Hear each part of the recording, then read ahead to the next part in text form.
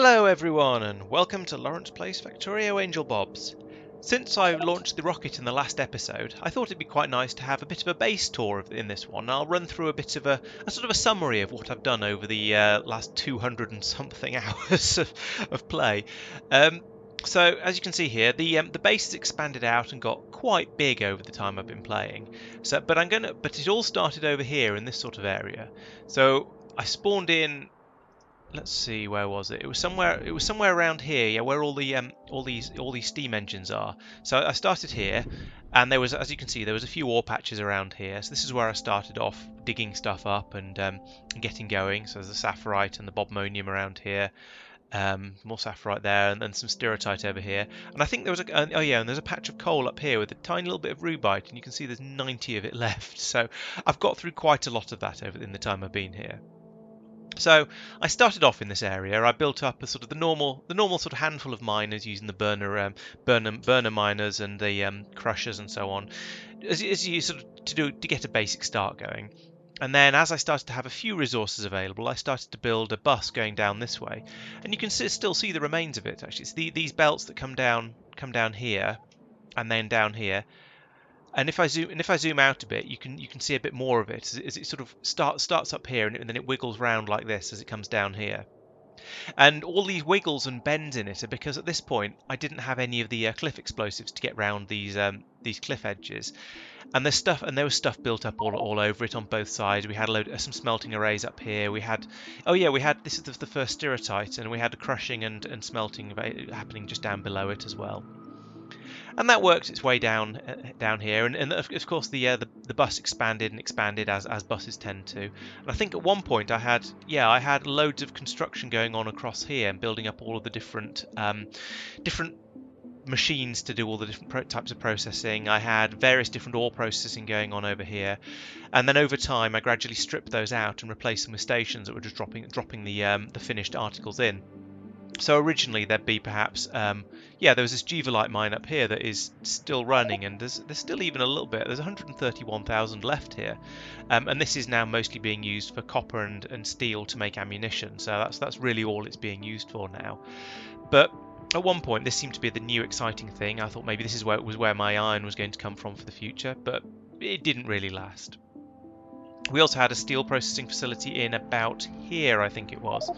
So yeah, as you can see, we've got the iron and the steel, we've got the various circuits and things coming in. Those were another thing that were built up here for quite a long time.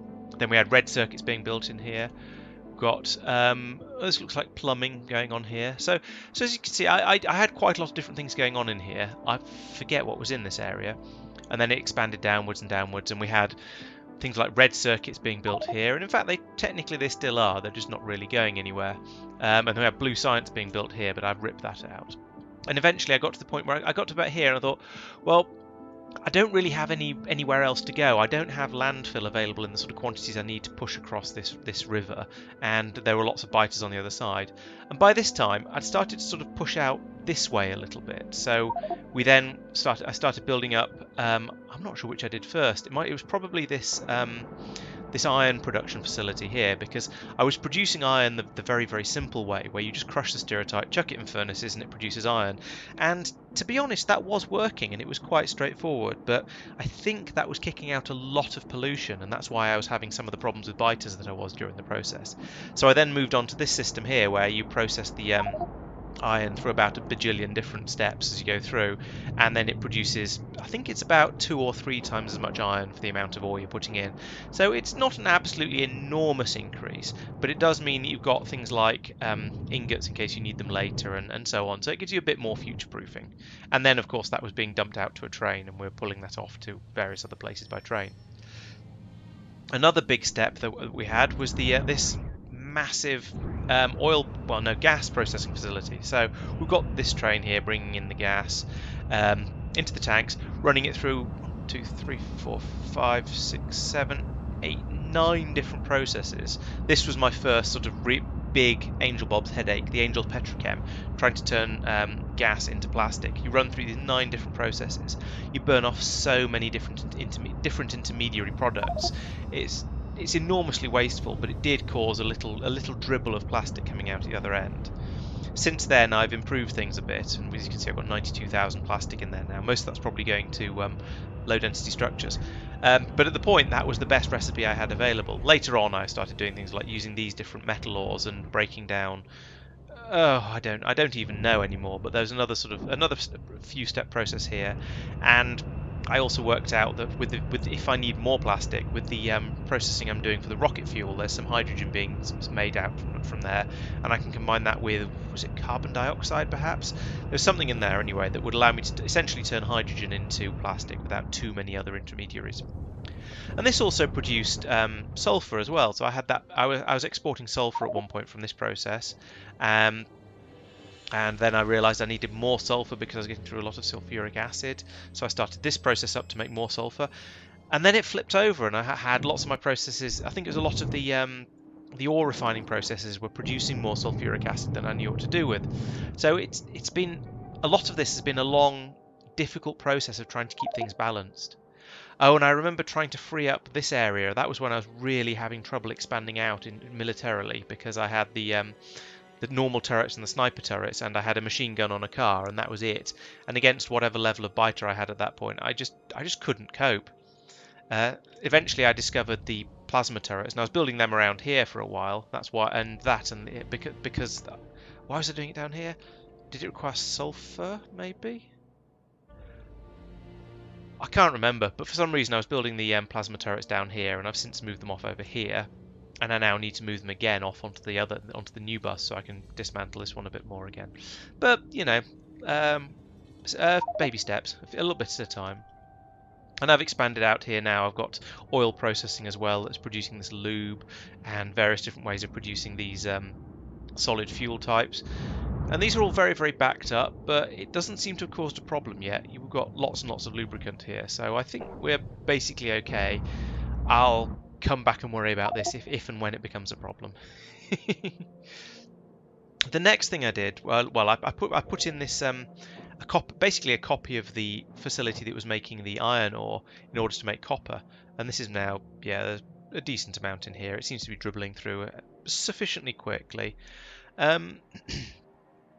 I do notice that a lot of this has gone to sleep rather than filling that up, and I think that's because I wanted it to be able to use up the overflow that was coming out from having this copper ore that's coming out from the next thing I'm going to talk about. But this worked pretty well. It was capable of producing copper as fast as I needed it. Then, oh dear, then I decided that doing parallel processing and sorting of all the different ore types would be a good idea, because that seemed like the logical next step for ore processing. So I've got the 6 ores coming in here by train, and then we're feeding them all down into crushers, floaters, and that's as far as I got with this. And then I got this sort of steady stream of the ores coming out, but there's always so many problems with this. One would be backed up, or another wouldn't have enough flowing through. I mean, at the moment, as you can see, you've got the lead is completely backed up. It's not. I've obviously got something. This is completely full, so the lead isn't getting through, and that's blocking up the. Well, there's gold and there's aluminium and there's what I think is probably nickel, or maybe that's tin, in there as well. So if one of them backs up, then it affects all of the other ones. So I spent quite a lot of time trying to get this working nicely, and it was quite nice having all of the metal ores in one place with this system here with all the ingots on it, and I could pass those along, and then if there was something like solder which required 2 of them, I could pass them up to it. If there was this one, what's this? This is cobalt steel. I could pass in steel and cobalt, and again it could make them both, and it worked gloriously. But again, it was a great idea in theory, but there's no way to sink any excess of these ores that's coming through. Yeah, you can put them into a warehouse, but eventually the warehouse fills up and you just have the same problem, but you've just put it off for 10 minutes or half an hour or whatever, depending on the process. So that wasn't working brilliantly. At that point, I realized that there was another way of producing ores, and so this was the one I did over here. And so again, I've got all of the ores being fed in through 6 different stations. This time I've gone slightly bigger. To be honest, I've not really needed that extra size yet, and it's caused me more headaches in trains of different sizes and that sort of thing than it's helped in the amount of ore I've been getting through.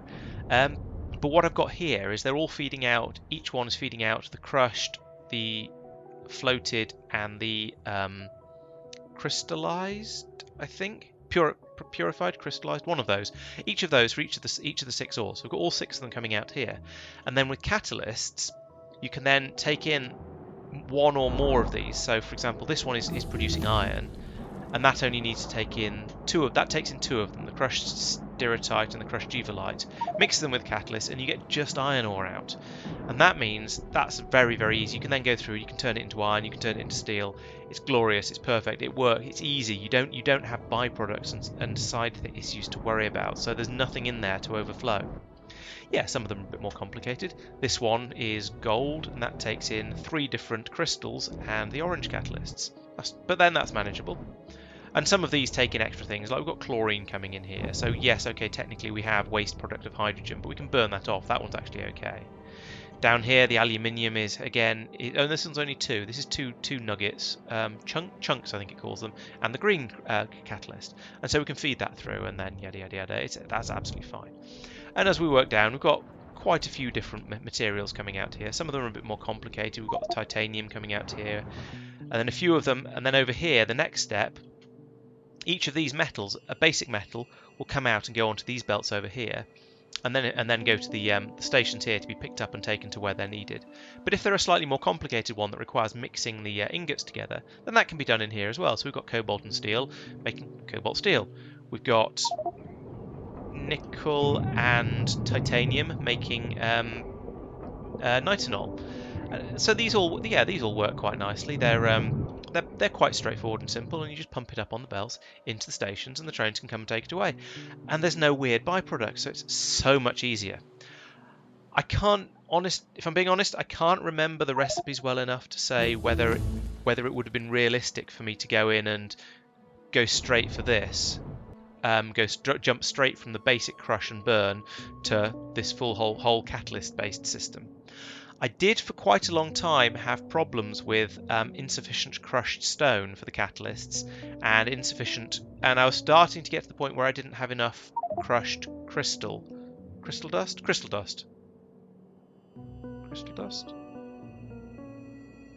Where is it? Yeah, it is crystal dust, because the crushed stone was being produced at a slower rate than it was being used up by these sort of systems. And any sort of place where you crush stone does tend to produce it, but I wasn't getting enough of it to make the catalyst out of. However, there's a couple of things that I have discovered since then. One is that you can also make the brown catalyst out of thermal water by pumping it around through filtration systems. It uses quite a lot of thermal water, and thermal water requires titanium, so you'd need to rush titanium in order to get this. And I don't know how feasible that is, and to be honest, I don't really want to play through the whole thing again to find out. I don't have another 200 hours to devote to this, I don't think. The crystals are also a problem because those are produced when you float. Yes, when you float the ores, you get out these crystals, and then you can crush them, and it turns them into crystal dust, which you can then carry away by train, and it's nice and easy to deal with, and it turns into and it allows you to make the green catalysts. Then you combine both of those to make the orange one. I did also discover that there's a trick. I did it up here somewhere. What was it? Here we go. So. Yes, geode washing. So you take in heavy mud water, which is fairly easy, and then the washing plant can spit out lots and lots of a rainbow of crystals, and you then feed those through all these different processing machines up here, and you get out a steady stream of crushed stone and crystal dust, and that would probably be enough to keep me going with the with both of the catalysts, because you don't actually require any inputs apart from just pump in water. And make it muddy by using the various washing plants, and all of these things you can get rid of if you have to. So with perfect hindsight, I would be very, very tempted to go for a massive system of these, producing these two, and use that to make the catalysts, and that might be a very good way of getting started on Angel Bobs without all the massive headaches. As I said though, it's very, very tempting. If I had somebody else who wanted to play it, I'd give them that as advice. If they wanted to, and maybe do it on multiplayer. So if you fancy trying an Angel Bob's multiplayer and you've got an obscene amount of time to devote to it, let me know. It might be interesting to give that a shot. What else did we do? We had various mines spring up around the place. So we had some little mines up here. These are some of my first ones. I managed to expand into this area. Some more down here as well when this area wasn't covered in building things. And one of the reasons I pushed out, that was loud, I don't know if you heard that, but it sounds like just some massive crash from the building site across the beyond the back garden. Back on topic. Yeah, the reason I originally pushed out this way, and I think I had a wall going across here and round here, was to get to these oil and... No, it was to get to this gas area here. So yes, I had a wall across here. Sorry, this was my front line. So I got this gas from here, and that was to the plastic. We carried on expanding though, and once I discovered plasma turrets and artillery, things became a bit easier, and I was able to make this massive second bus over here. This was originally planned to just be one that would make electronic circuits. So up the left-hand side of here, we've got yellow circuits, we've got red circuits, got blue circuits, and all of the different components that are needed to make that. And then we carried on a little bit further. We actually put in modules here as well, which is a little bit against the sort of the flow of the whole system. And then purple circuits up here. So that was my original plan with this. I built this out in order to get the blue circuits and have it all in one place. So there's a massive system of stations down here, dropping all the trains where all the trains can drop off, and then run up here, and then all the processed products run up here. And at this point, I was less confident about expanding outwards, and I think I had a my front line at this point went across here. So I didn't want to push the bus further up this way because I didn't know how well I'd be able to push through the biters. So at that point, I ended up building up other things I wanted, like engines and landfill and concrete and batteries and things, and all that went up on this side of it. And in hindsight, that was a mistake, because if you build up on one side of the bus, you can always expand the bus when you have new products you want to put onto it.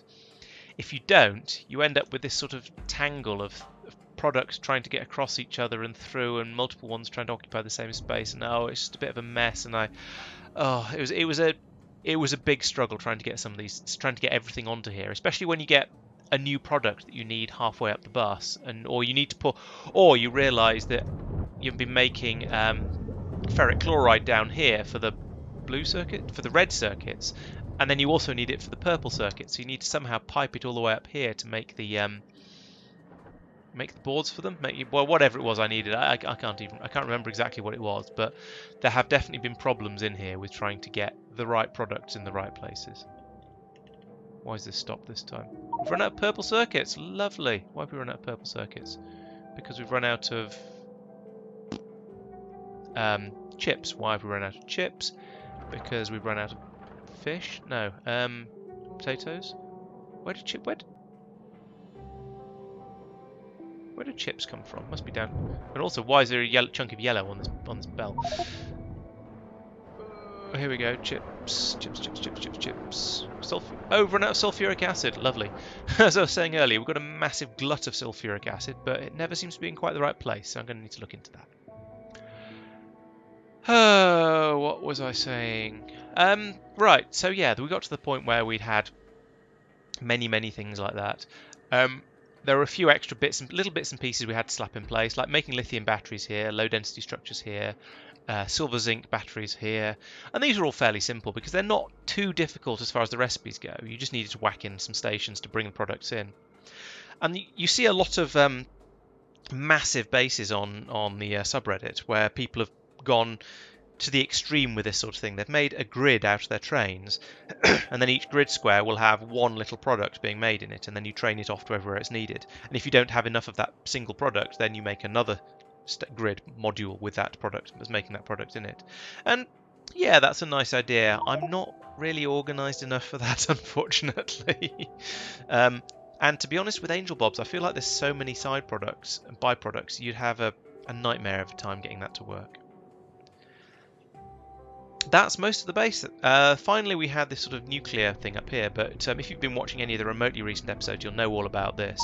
This was taking in thermal water, filtering it, and getting out relatively small quantities of uranium.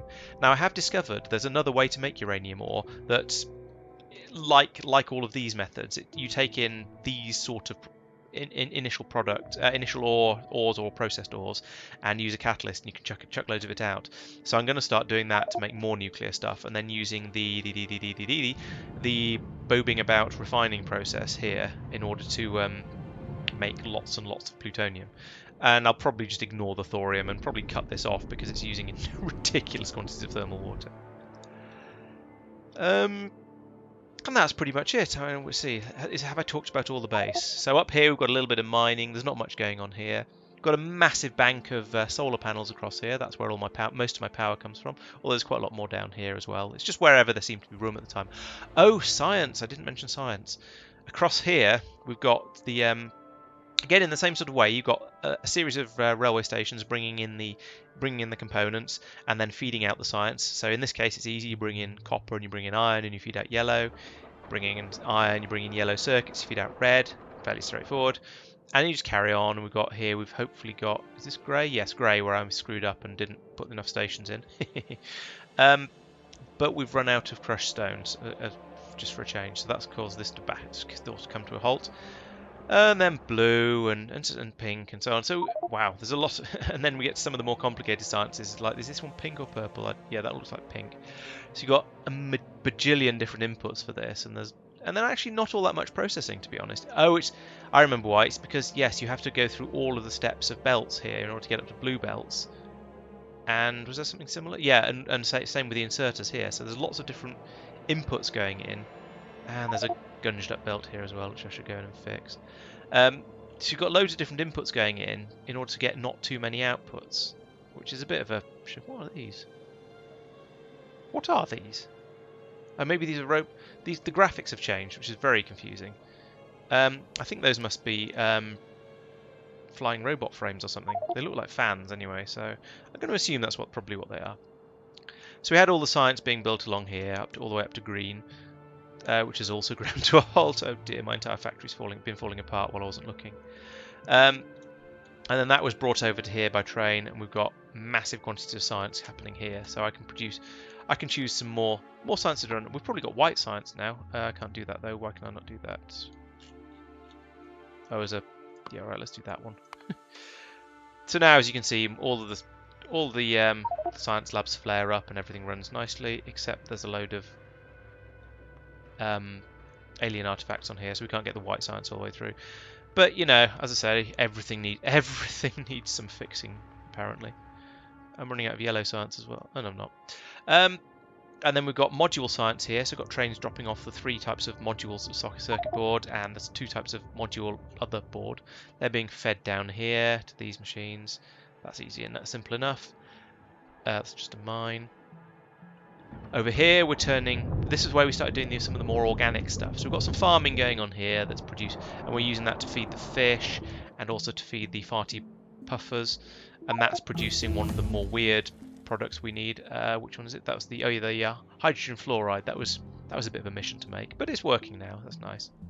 And also to make these crystals that are being turned into that we use to turn into modules. So this sort of thing, this bit here with the fish is in order to allow me to make modules. This bit over here with the puffers is to allow me to make the hydrogen fluoride, which I think was one of the ingredients for